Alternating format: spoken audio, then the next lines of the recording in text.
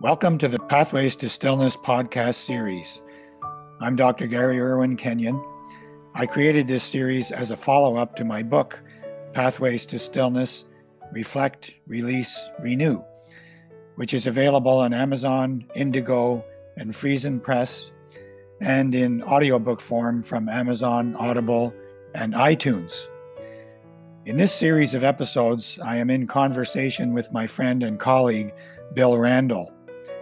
We explore pathways, or what Thomas Moore calls in another episode of this podcast, meanderings of our personal and collaborative journey with the metaphor of life as a story, and the wonderful adventure that is possible if you are open to following your bliss. In this second episode, we explore the story behind our work together.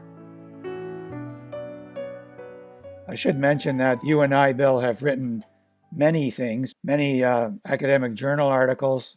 We have edited, I don't know how many books, 5, 6, 7, I'm not sure.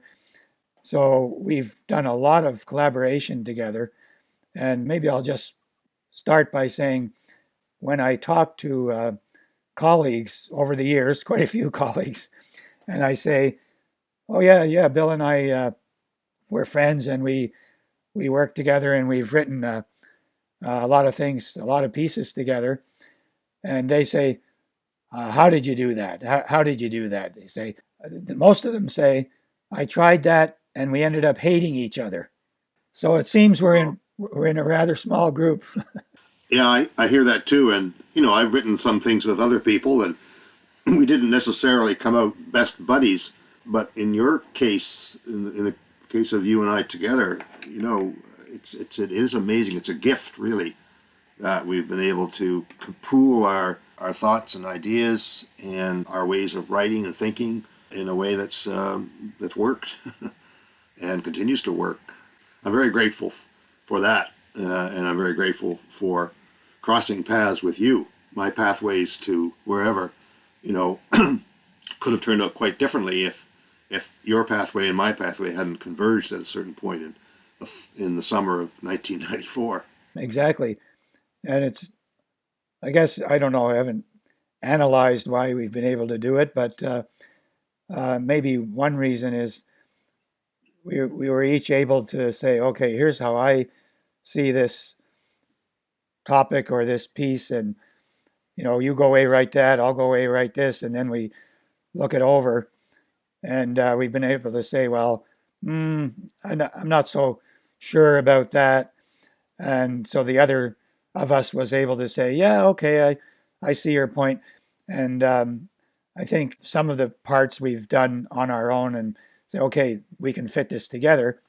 But others, we've come up with a third story, really, out of the original story that we were each writing about. And I think particularly with restoring our lives in ordinary wisdom, that's how I see how it became, you always have to write a book that looks like one person wrote it. And somehow we've been able to do that and maintain our own passion for certain things, for expressing certain things in certain ways, right?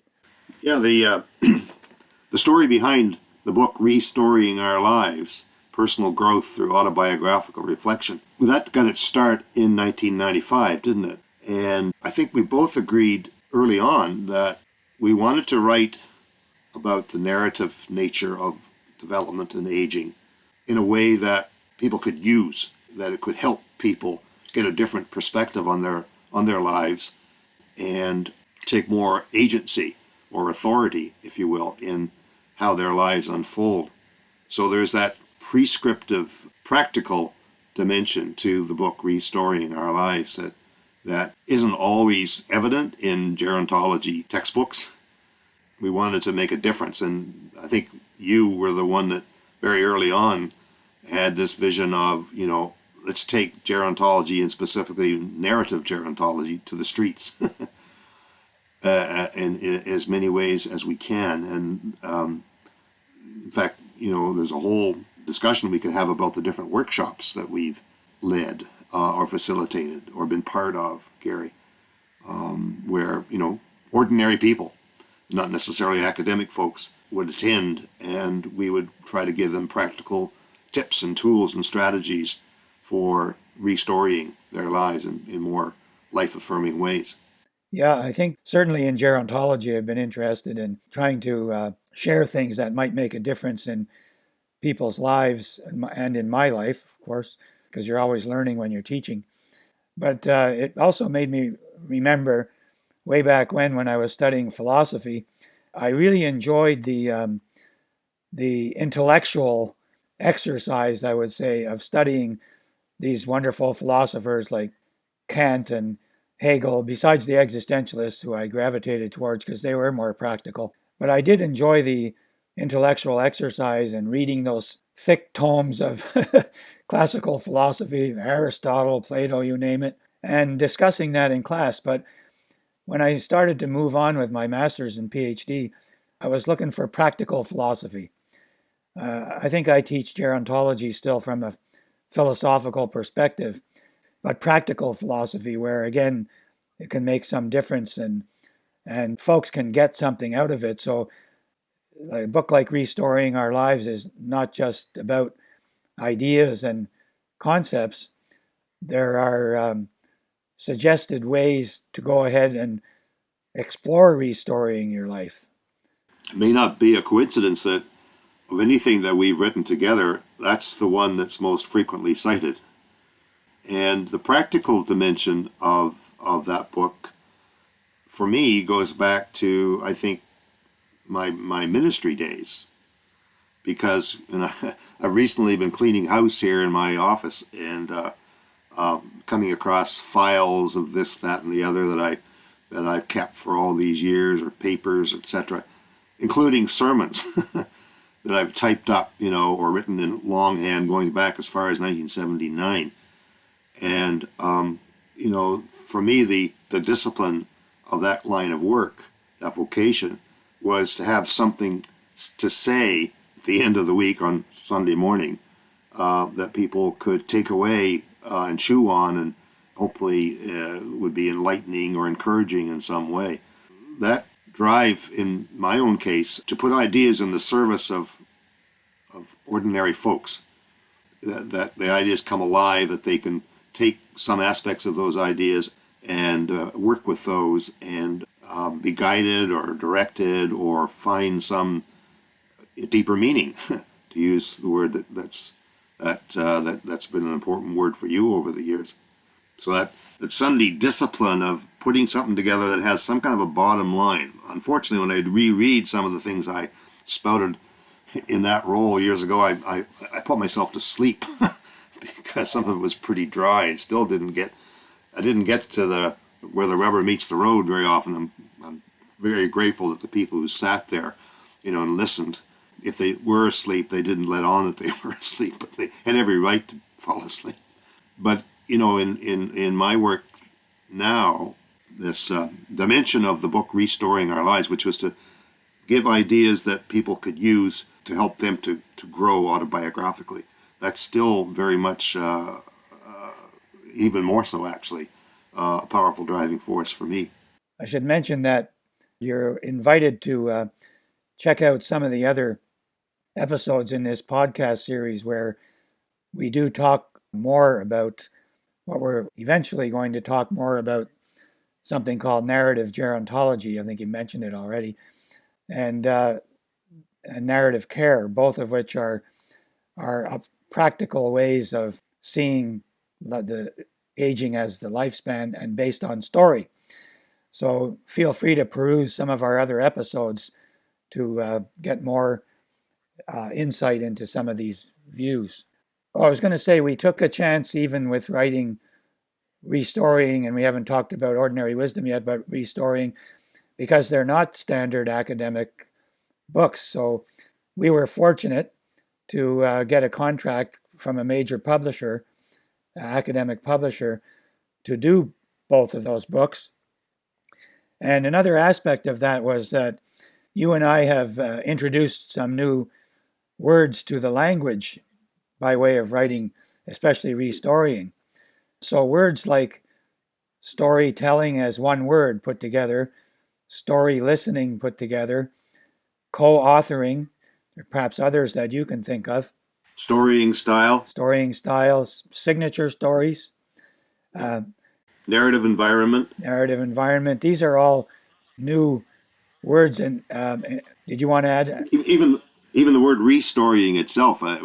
Lots of times people will say, "Oh, you don't want that Y in there." Yes, I do want that Y. Restorying, not restoring, but restorying. Yeah. Yeah, I have to correct that a lot on the work that I do now. Like giving a talk and somebody reads it in the print, I have to catch that because it's really an easy one to overlook.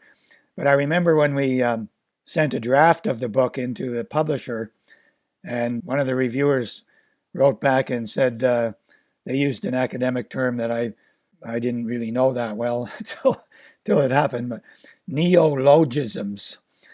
And so they were upset that we would take storytelling, story listening, words like that, and put them together as one word. So this was back in 1990, 95, 96. So the publisher said, or the editor said, well, I don't know if we can, let you do this because the reviewer doesn't like it. And well, we both said, no, we have to stand by this. This is important, and it gets across the insight that we want to share.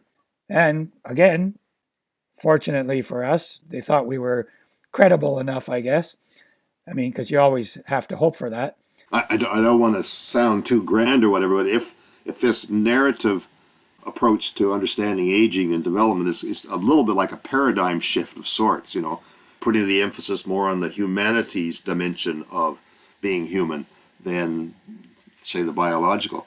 That kind of a shift in thinking often is accompanied by or requires a shift in language. And so us making up words and annoying some readers with those made up words was part of the process. It may be part of the creative process. Yeah. Um, Yeah, I think you're right. And if you notice, interestingly enough, 20 years later, and that maybe started a few years ago, they're all putting words together now, titles of corporations and titles of all this and that. Maybe it follows the email or internet phenomenon where there can be no spaces, in the titles. But we were on the cutting edge of that, which is now quite a bit more acceptable, I think. So that was another aspect of writing that book in particular. The other thing that you've mentioned before is how quickly the books got written. I know we've talked about that. Like, how did this happen? We we would find time with our other research and teaching committee work duties. Remember, we debated. I like to write in a cafe, and you do too. So we used to debate, okay, do we go to Tim Hortons for Canadian listeners or American listeners, or Starbucks or some other cafe? And although I'm a real coffee snob, and I would have probably tried to find a real independent coffee shop, Starbucks turned out to be the Starbucks that we went to in Fredericton turned out to be a very comfortable, quiet place to generate ideas. So that's what we compromised on. we had many, many, many meetings at Starbucks, which was part of the chapter's bookstore in Fredericton. So we were surrounded by books and people, having conversations often about books and so forth. So it was a very suitable kind of environment for what we were actually doing. But I can remember you would have sent me a draft of a chapter that you'd written, and I would have done the same for one that I'd written. I don't know when, as you say, I don't know when we found the time to do that, because I don't recall us having a lot of sabbaticals breaks when those two books got written. Of course, I had the luxury of that very first semester at St. Thomas, 1995. Those talks that I gave, we were able to use those or variations of those as portions of the restorying book. And I was only teaching one course that semester, but we had a lot of sabbaticals or whatever and they gave us the extra time that you would expect we would need to write those books. Perhaps we didn't. I just forgotten. Well, it was like a wave. I feel like we got into this wave, and it just kept going. So That's true. yeah, That's true. maybe we could talk a little bit about ordinary wisdom. Hmm. The thing that, as I was going back over OW, as we affectionately call it, is that our combined sort of fascination with metaphors really formed the central part of that book, because we took three related metaphors for thinking about life: life as story, life as journey, and life as adventure. And we were able to unpack those metaphors in a way that I think was a helpful process for me in terms of clarifying the narrative metaphor. It's interesting that that book, although it got some reviews, it got one quite extensive review, as you may recall, in one journal.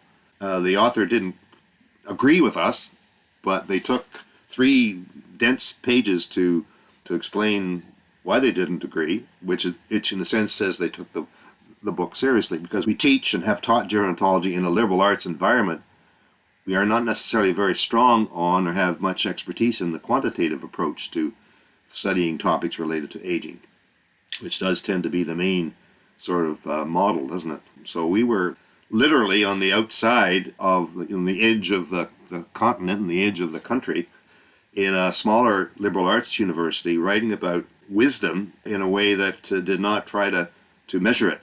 Nothing wrong with psychometric instruments to measure things by any means, but that's not where our passion or our expertise lies. So we were able to do a kind of a philosophical, psychological reflection on, in what sense is life, and therefore aging, a story? In what sense is life and aging a journey and an adventure? And how do those three intertwine? And how can we help people cultivate wisdom environments? Which I think it's a powerful concept that we ended up talking about in that book, and we've talked about that concept quite a bit, Gary, you and I, in subsequent things that we've done together. Yeah, and maybe we'll talk more about that at some point. It's a pretty powerful and useful concept.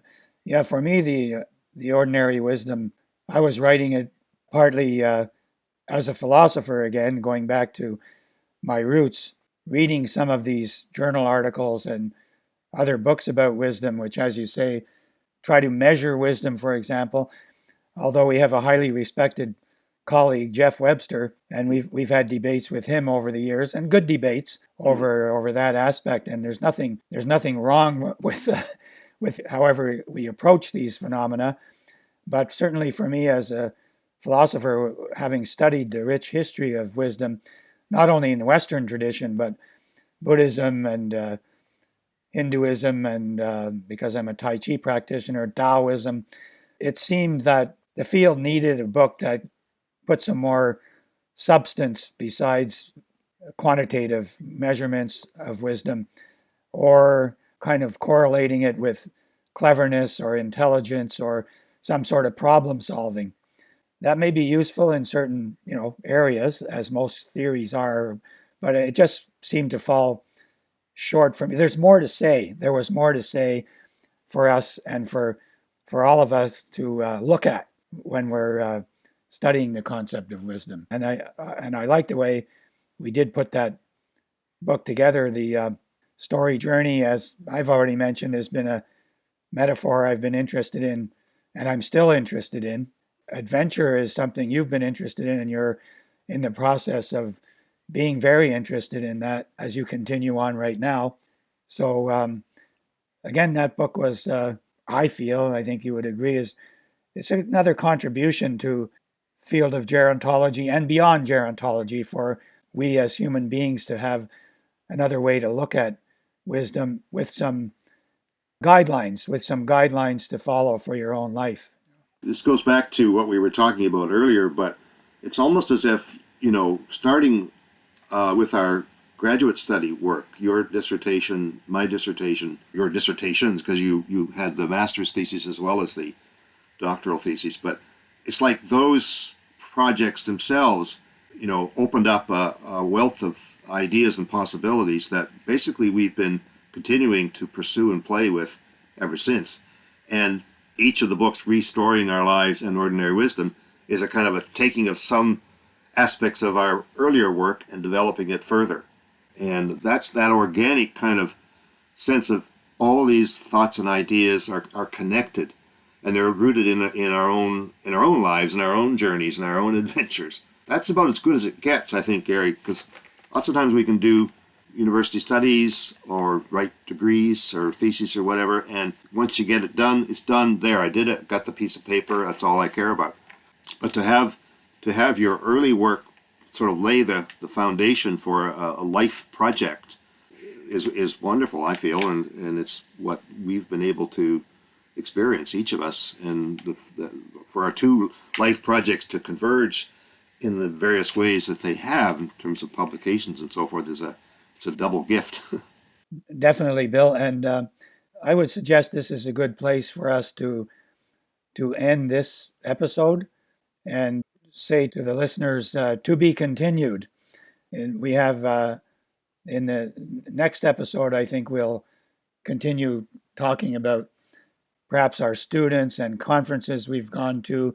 I'd like you to share with the listeners a little more about, well, we can mention again, narrative gerontology, narrative care, and also I think it would be really interesting to talk a bit about the Narrative Matters conference series. So those are some things we could continue on with in the next episode. Thank you for listening to the Pathways to Stillness podcast series. My book, Pathways to Stillness, Reflect, Release, Renew, is available on Amazon, Indigo Chapters, and Friesen Press. It is also available in audiobook form from Audible, Amazon, and iTunes.